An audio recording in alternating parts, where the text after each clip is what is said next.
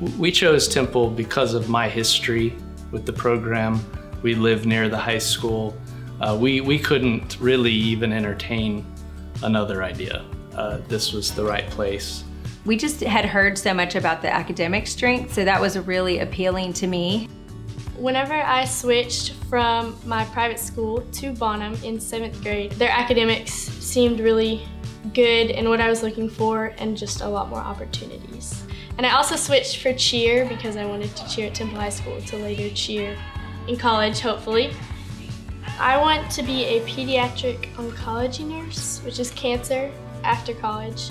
And so I'm taking the nursing track through high school, actually. It is an extraordinary program.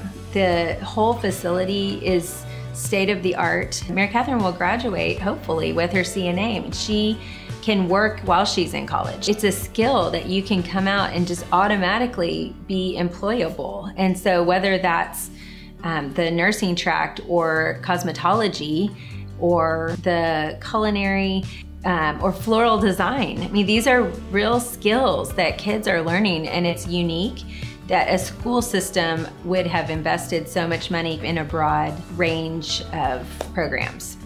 Something that really stuck out to me from my past experiences was the teachers and the staff at Temple. They work really hard to be a part of every kid's life. They'll really try to create relationships, and they talk to you, and they make sure to keep their classrooms fun and safe feeling, and so that every kid feels welcome. And I definitely noticed that the staff within Temple is very welcoming. So obviously we know Mary Catherine has her social and cheer and health bent, but Phoebe's really our artistic one.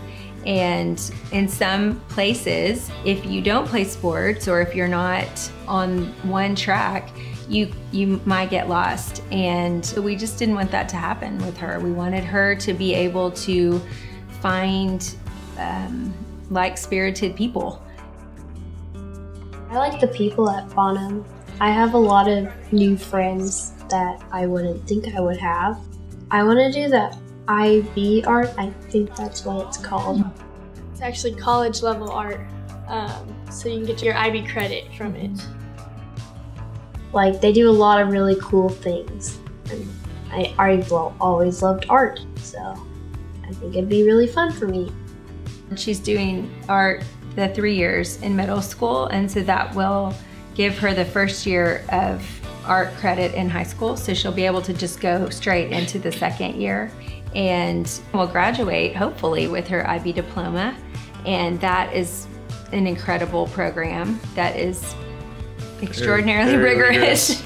It's crazy challenging, but really it's such an amazing program, and how it teaches kids to think. I mean, it's for a certain type of student.